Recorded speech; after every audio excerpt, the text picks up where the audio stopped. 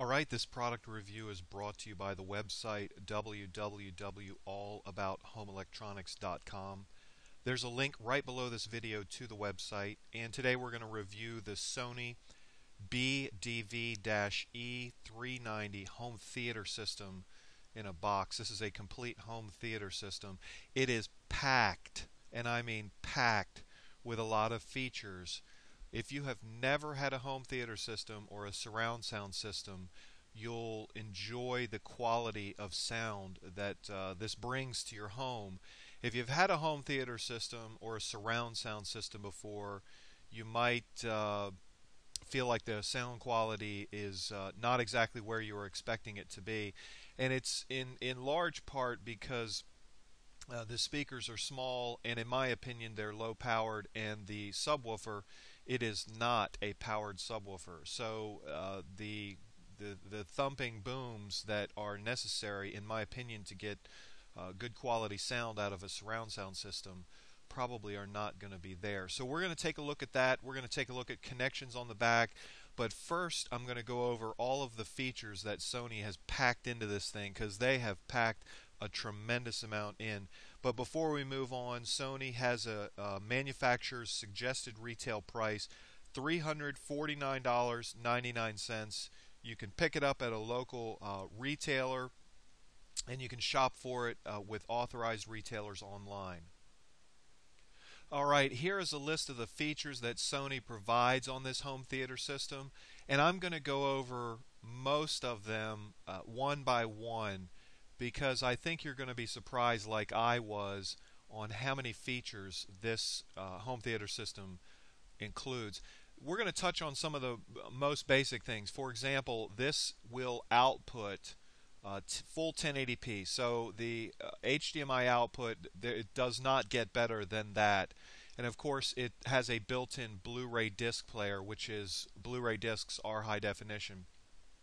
It's a 5.1 system, which means you're going to have 5 speakers and 1 subwoofer, which is appropriate for the Dolby surround sound audio tracks. Now, I'm not going to mention more than it says here, 1,000 watts, because let's move on.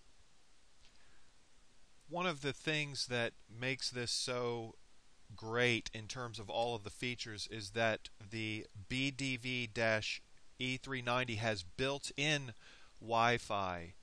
With some other systems, if you want to connect to the internet and you can only connect using your wireless router, you have to purchase a separate Wi-Fi dongle to add to your home theater system. But that's not the case with this Sony package. It automatically comes built in with Wi-Fi.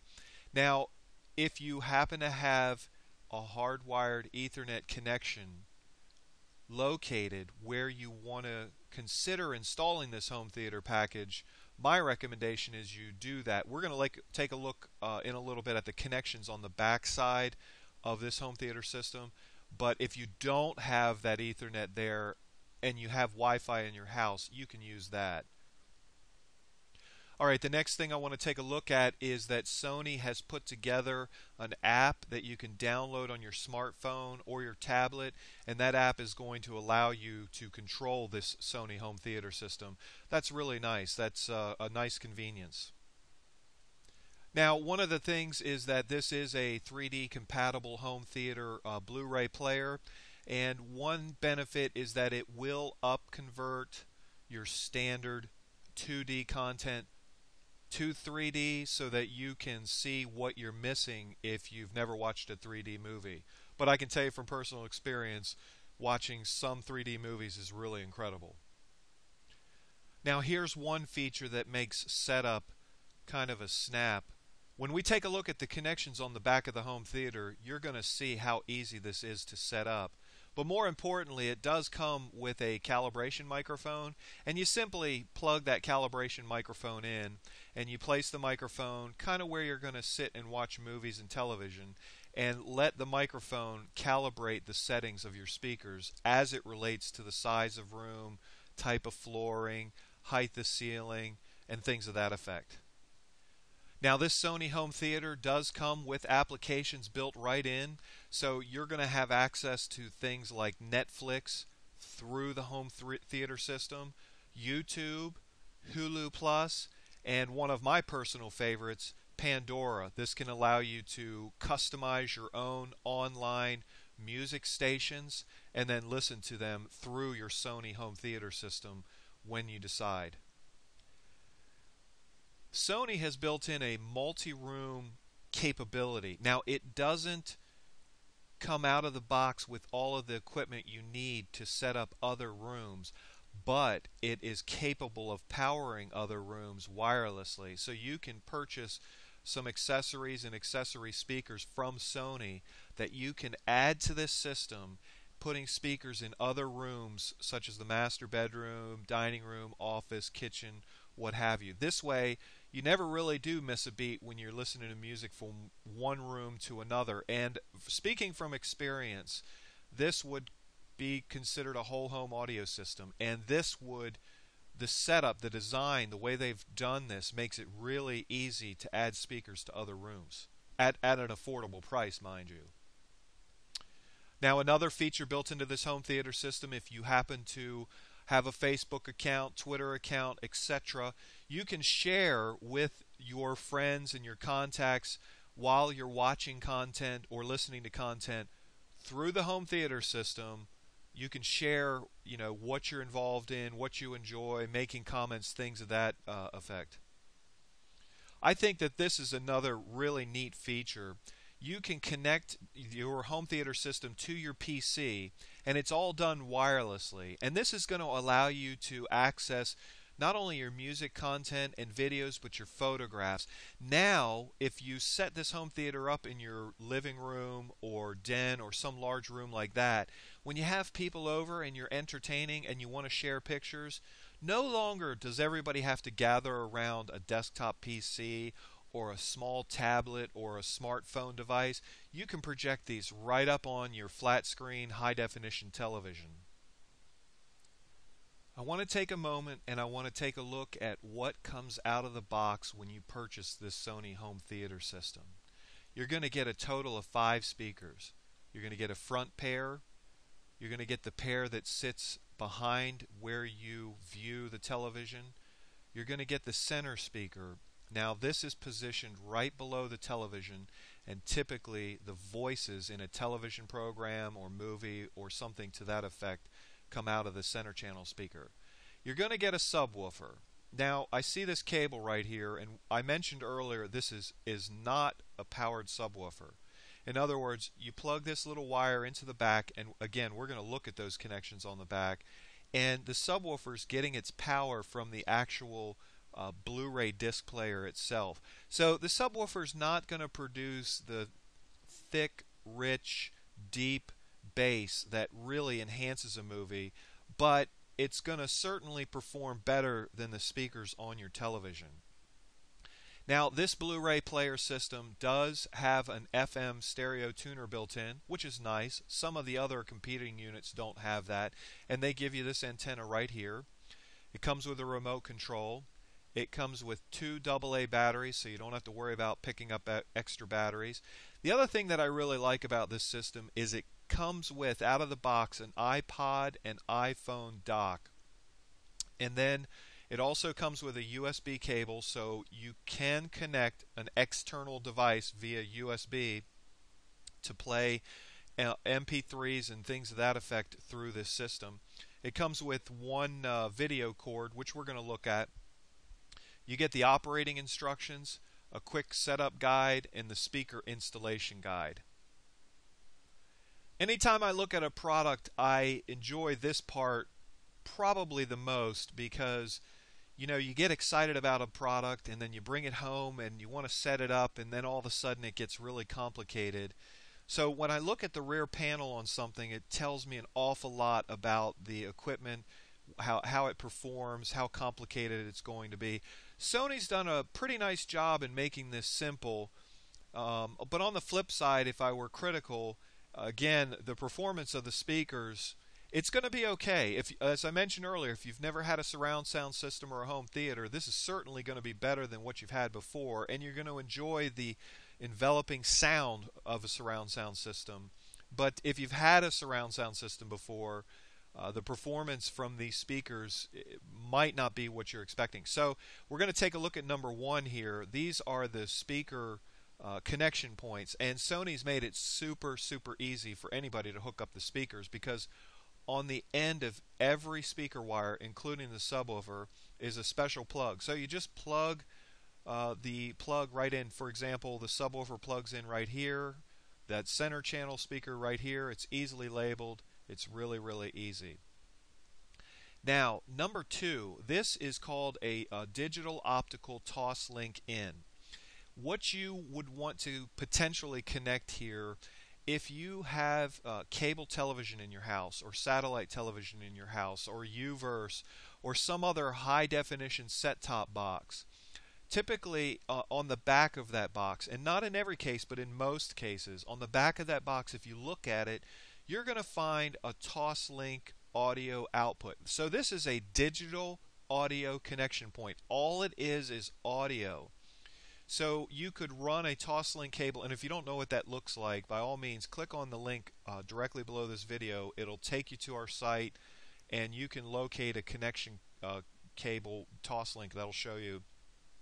So you would want to connect that right here. Now, number three is going to be a video out. Now, don't get too excited about this particular connection, because if you have a flat panel television and you utilize this video out, it might be that you have to use this video out to output things like photographs from your PC or photographs from your iPod or iPhone. That I don't know. But when it comes to viewing television or viewing a Blu-ray player, this is the lowest quality video connection possible. You're looking at about 400 lines of resolution when you use, a little bit over 400 lines of resolution when you use this particular jack. But that said, you probably want to go ahead and connect it right out of the box. It's just a cable, one little cable plugs in here. There's a matching input on the back of virtually every television out there, old and new. So number four is HDMI. This is where all the magic happens. You're probably familiar with HDMI. It's the high definition multimedia input, and it's just one cable. You have to buy that separate. It doesn't come with this package. And generally speaking, you are okay purchasing any price point of HDMI cable. If your cable run, if your HDMI cable run is going to be like really long, then I recommend you start focusing on a higher quality cable, and price tends to relate to a higher quality cable. But if you're going to use an HDMI cable that's 3 feet long, by all means look at the lower cost ones, save the money, and the picture's going to be just fine. It's still going to be 1080p like it was mentioned earlier. And by the way, you plug that HDMI cable into the back of a flat screen television. Now, number five is the hardwired Ethernet connection. As I mentioned earlier, this device comes with built-in Wi-Fi, but if you happen to have a hardwired computer network Ethernet connection point where you're going to install this, by all means plug this in, because when you're streaming content from the internet, the Ethernet is going to pass that data to this Sony home theater system much more quickly and much more stable. And this is important because if your internet service is from your cable company, on the nights and on the weekends that you might want to be streaming content from the internet, let's say a Netflix video or some other type of video, every other person in your neighborhood or in your area who has cable high-speed internet is sharing your exact same bandwidth. And that means that the internet, the streaming content from the internet, slows down for the whole neighborhood. Well, if you're using Wi-Fi, that slowing down is compounded by the fact that you're using Wi-Fi. Your Wi-Fi router, although it's probably very fast and you're really happy with it, is going to slow that data down even further. That's why I encourage you to use Ethernet. Now, don't let me scare you by saying these things. If you don't have Ethernet, by all means, if this is a device you think you want to get, go shop for it and buy it and use the Wi-Fi, but keep that into account. Now, if you do run into a Wi-Fi speed related problem, there are solutions to it. You can go to our website. There's a link, again, right below the video, and search for automation home computer networks and look at some of the options in the drop down menu. We discuss some solutions. So number 6 here is just a legacy analog audio input. There's the right and the left connection. This is the red and white audio cable that surely everybody has seen because they've been around for decades, literally, and usually we all have a couple of extra cables laying around in the house. So in this particular situation, you could hook up an external CD player. You could hook up your set-top box from your cable company, or you could hook up a gaming station or something that effect if you want to listen to those devices in your home theater system. Last but not least is that slip-on FM stereo tuner connection. You literally just pop that wire on and you're good to go. I decided to go ahead and put this depiction up because I wanted to talk briefly about, if you purchase this for your situation, how you might consider installing it. Of course, you can see the television is right here, and this depicts where the viewer is.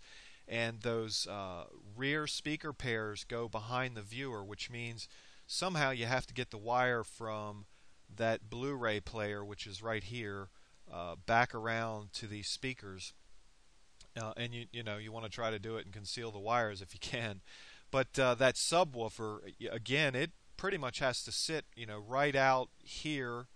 Actually, that's the center speaker. It has to sit right adjacent to the Blu-ray player because it has a direct wire connection.